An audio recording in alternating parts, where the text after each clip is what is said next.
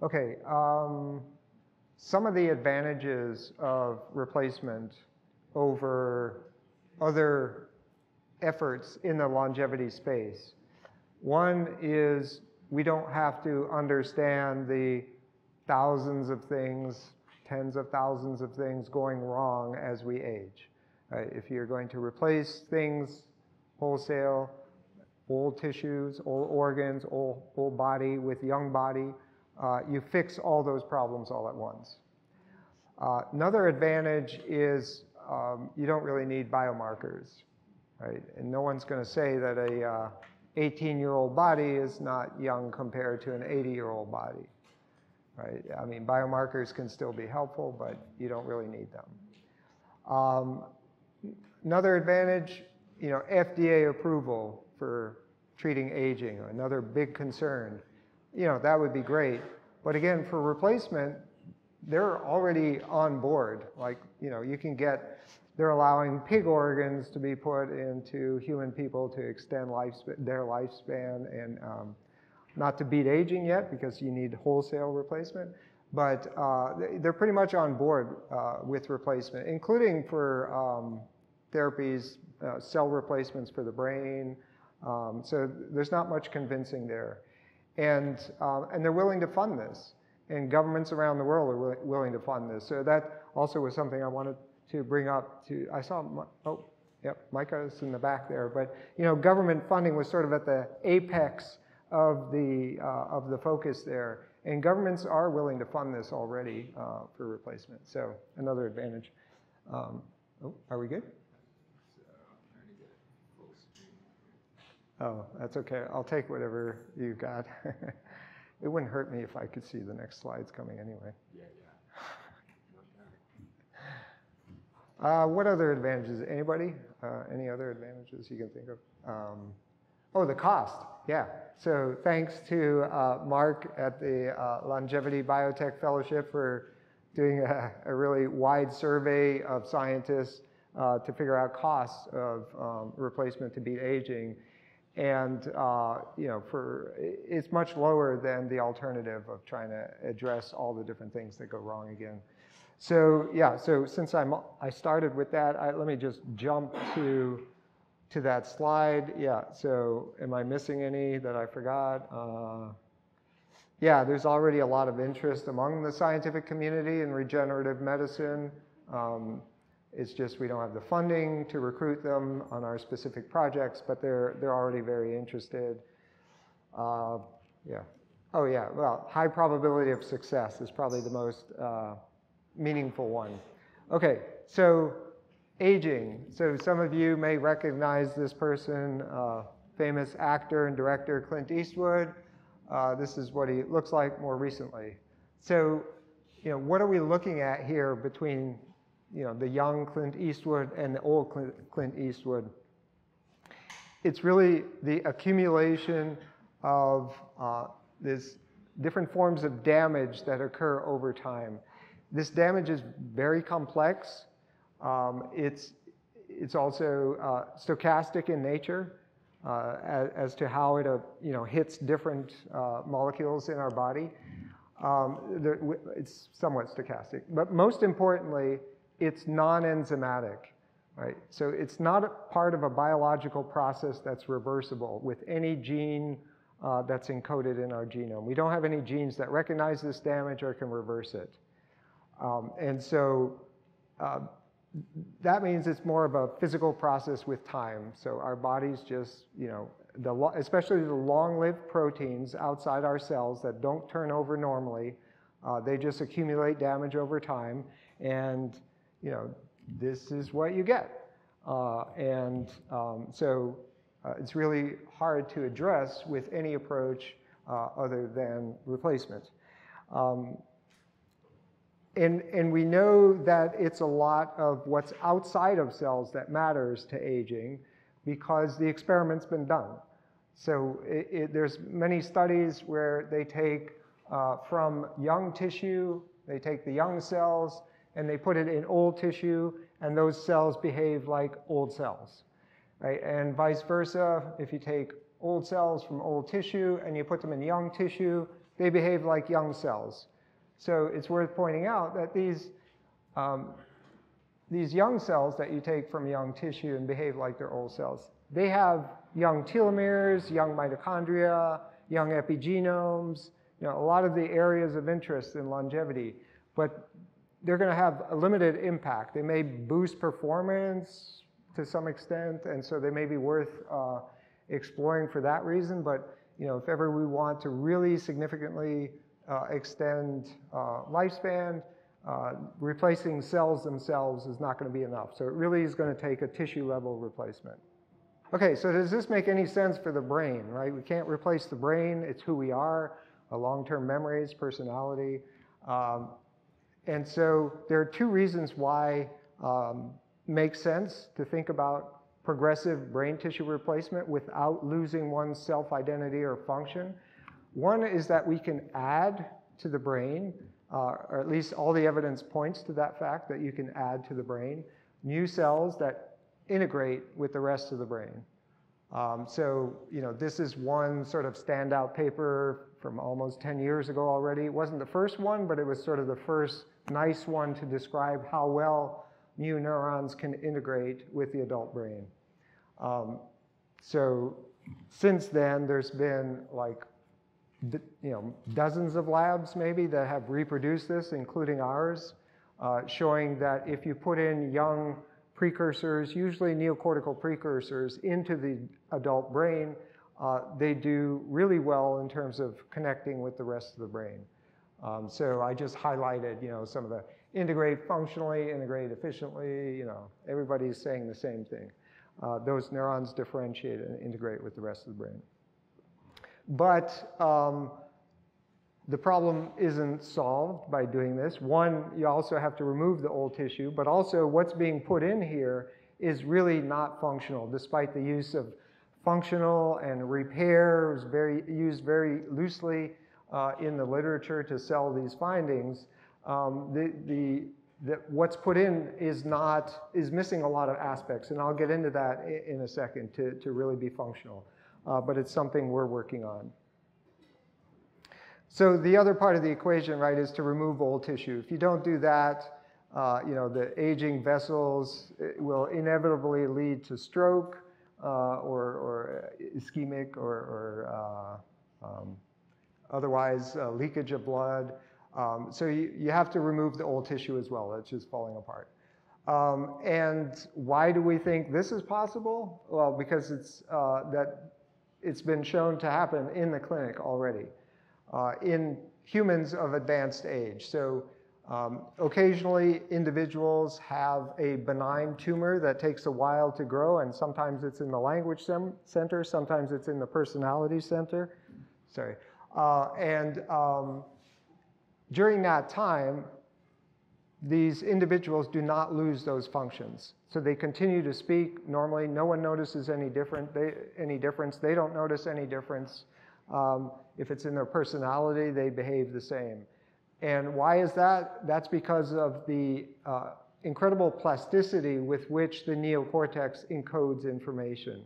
So if you give it enough time, even when you remove the area like the language center in these patients, they can still speak perfectly fine because they were continuously using that function while that part of their brain was being destroyed by the tumor. This is very different than if you have a stroke of the same size and the same aged individuals in this area, then you lose the ability to speak and you don't regain it. But as long as the damage is slow from a pinpoint out and you're using those functions, it gets re-encoded. So you can remove tissue without loss of function or self-identity, right? So that's the other half of the equation. And this is just a cartoon of how that would be implemented. I'm going to tell you, well, first, young brain, it loses volume as you get old. And so that in itself creates space for new young tissue. This tissue, as I'll show you in a bit, is a tissue that has to be very immature in order for it to integrate with the adult brain.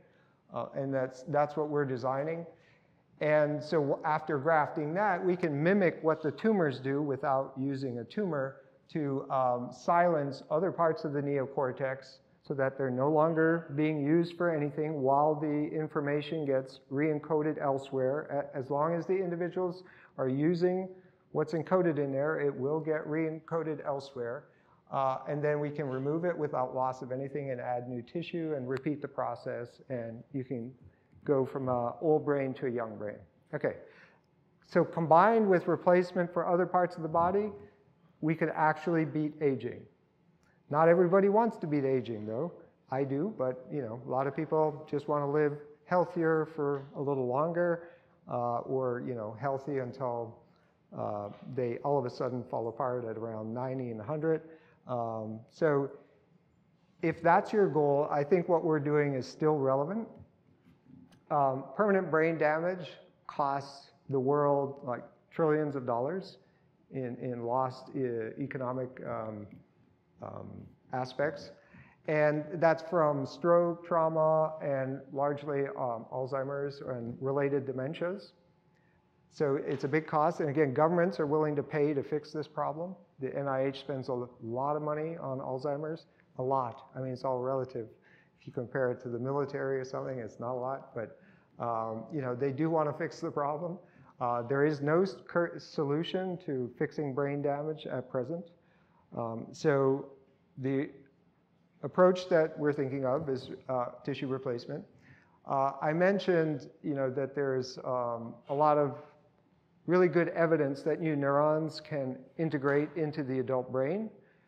We've reproduced that as well, but it's not functional yet because they're missing certain things. So the tissue that's put in is often much too simple in its cell type composition and missing essential cell types or not at the right ratios. Most of the time, the cells that are put in, the vast majority of them die because they're missing cells that are important for their survival, like vascular endothelial cells that form vessels that feed them. So without those cells, the majority of these transplanted cells will die. And that's a big problem if you're worried about the architecture of the cells, which is also essential for their function. So the cortex has a very specific layered structure that is important for the wiring and the function of that tissue. So you need all these things in order to get development of new functional tissue in the adult. So how are we doing this? Well, we're not reinventing the wheel. We know it's been done already. Everybody's brains was not made by a scientist or engineer. It was made the natural way by developing from an early fetal precursor tissue. And so that's what we're reverse engineering. That's a very tractable approach. Here's a cartoon of that tissue.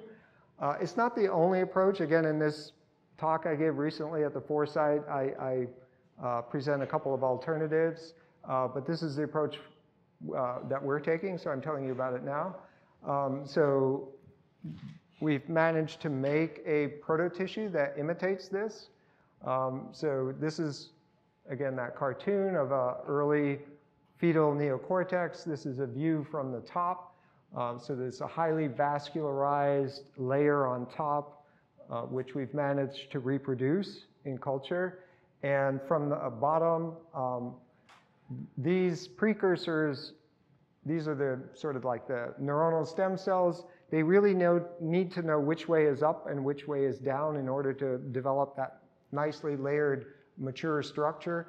And so we use a marker here to show that they are, in fact, they know which way is up and which way is down. That's what this green shows here. It's a sort of a cobblestone pattern of depositing this molecule between them. For those of you who maybe like Tal, this is ZO1, labeling the tight junctions on the apical surface of the tissue here. So these cells really know which way is up. And so we're starting to test this in vivo now. But previously, without having this structured tissue, as I mentioned, like a lot of people did, you can put in these cells and or tissues or even organoids and show that the neurons integrate. So we wanted a platform where we could test our proto-tissue by creating a space for it. So that's what we do in the mouse. And then we put in our cells with their surrounding extracellular sort of matrix.